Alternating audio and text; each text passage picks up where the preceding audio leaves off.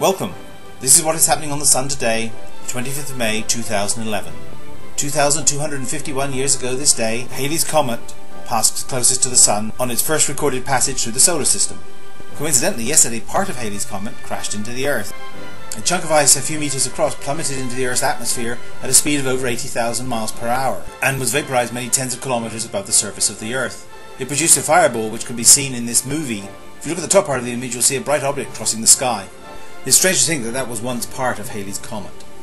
As you might have guessed by the fact that I'm spending so much time on Halley's Comet, that there isn't very much going on the Sun.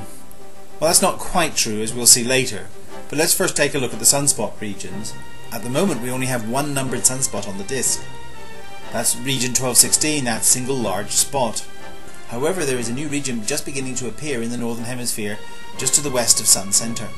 The level of activity we get over the next few days will probably depend on how rapidly that region grows.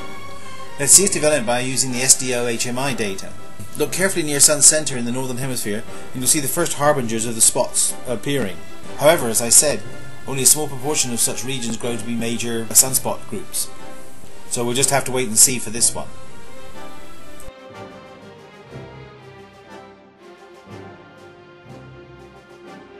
The GOES X-ray plot tells a different story. Although the background has dropped to below B level again, there are a series of small flares that seem to go on for 2 or 3 hours.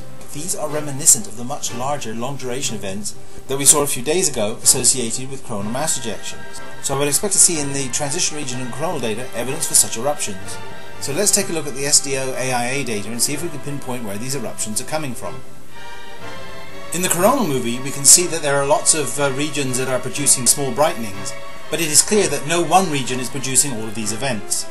In the transition region movie, just like yesterday, you can see all sorts of eruptions going on all over the place, but let's take a look at a couple of them in more detail. First, the one off the northwest limb. Initially you will see a prominence growing, becoming very dynamic. Then all of a sudden, a large amounts of material are flung out into space. Isn't that just spectacular? But note, it does not take very long for the prominence to reform afterwards, so it's ready to go again. Now let's compare that with the prominence on the east limb. Note how it too is growing and becoming more dynamic. Is this an indication that it's going to erupt just like the other one? So come back tomorrow and see if our hypothesis that a growing dynamic filament is likely to erupt is correct. But even if it isn't, you must admit that this is a pretty neat video, especially when you consider the little circle in the bottom right hand corner is about the size of the Earth. Now let's take a look at the SOHO coronagraph data and see whether there was a CME produced by any of these events. And indeed there is. In the C2 there's a very spectacular coronal mass ejection off the northeast limb. In fact, I'm surprised how large it is compared with the size of the filament eruption. You can also see the same coronal mass ejection just beginning to peak above the occulting disk of the C3 instrument. With the low levels of solar activity we would expect that geospace is relatively quiet, and indeed that's what we find. The solar wind speed, density and temperature have all fallen.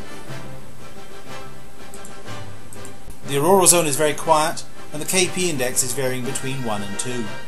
So in summary then, the sunspot number has dropped as predicted to 23, the X-ray background is below the B1 level, radio sun is very quiet at 82 solar flux units, the solar wind speed is around about 350 kilometers per second, with a very low density of about 0.1 protons per cubic centimeter, and the KP index is still rated as quiet. So my forecast for the next 24 hours is exactly the same as the last few days. A minimal chance of getting any major flares. The sunspot number will remain low. We will still likely get coronal mass ejections, but the chance of getting a geomagnetic storm in the next 24 hours is very low indeed. Looking at the composite coronal image from the stereo and SDO missions, some of the brighter regions in the north behind the east limb are beginning to approach, and we should start seeing some evidence of them in the next day or two. So unless new regions start to grow rapidly, we're not going to get very much activity for the next couple of days.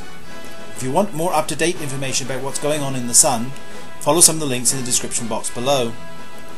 Go to my channel if you want to see earlier editions of the Sun Today or any of my videos on global warming.